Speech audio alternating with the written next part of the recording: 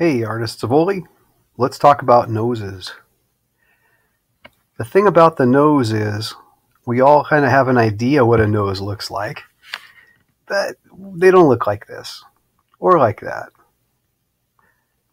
They look a little more like this. And let's talk about how you get from this, which is what most of us think of when we see, say, draw a nose, all the way over to that. Okay, again, the way most people draw a symbol for a nose is to draw two lines down and then some nostrils, which might be circles or they might be something else, but they're usually pretty much just a diagram of where the nose is. It's not really a picture of one. If you notice here, there really aren't any lines. The nose isn't made of lines. It's made out of shapes and lights and shadows, just like everything else. Here's some examples of the kind of ways. I just went and looked at drawings on the internet to see how many different ways people draw their symbols for a nose, but these are all symbols that mean nose. These aren't pictures of noses, and that's the difference between all the stuff we've been trying to do this year, is to learn how to get away from drawing symbols and actually drawing pictures of what's there. Go look in the mirror.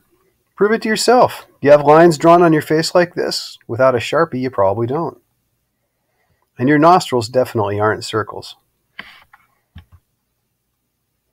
In fact, most people have one quite a bit bigger than the other, and they're not usually even in size or shape or position. Take a look at these two. This is a really beautifully drawn portrait, and yet to get it to look like her, he had to make those two nostrils different sizes and shapes.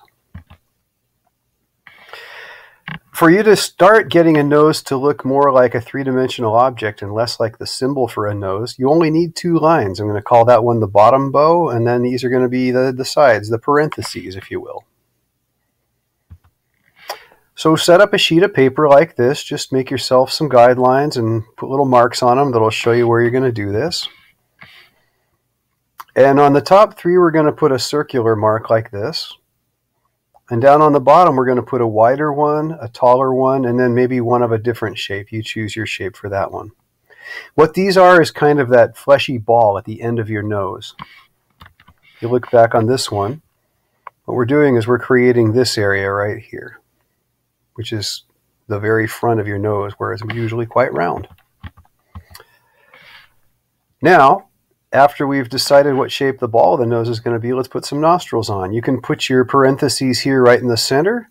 You can put them high. That'll make someone with a longer point of your nose. You can put them low. That would be somebody with a shorter, more turned up nose.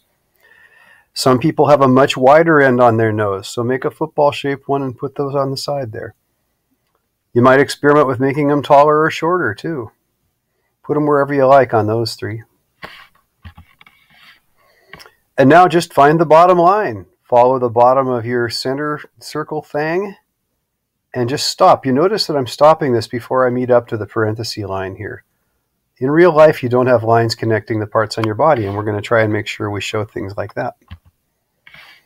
Do it to your other ones. Find the bottom line on all of them. Find the nostril line on all of them. When you put your parenthesis marks there, don't make them connect up now. You're going to be erasing all these lighter colored lines anyway. Just leave them out there hanging out there. It's okay. Next thing to do is just choose an area under the line. Put a little tone in there, a little mid to dark. And then to really give it depth, go really hard right up against the top and the back there, where it gets deeper and things shade in. Look back at this girl whose picture we looked at the very first right here. See what they've done here? The nostril is this area. But then they've gone really hard on the shadow back there where it's the deepest, darkest spot, and that only makes sense. So, where we're going to leave this for now is we're going to get our bottom line made. We're going to figure out where our nostrils are. We're going to get our side parentheses, if you will, the wings of the nose. And we're going to do that little bit of shading, and we're going to leave it right there. We'll pick this up again in the next class. Make sure you bring this, though. Keep this and bring it. All right. See you, everybody.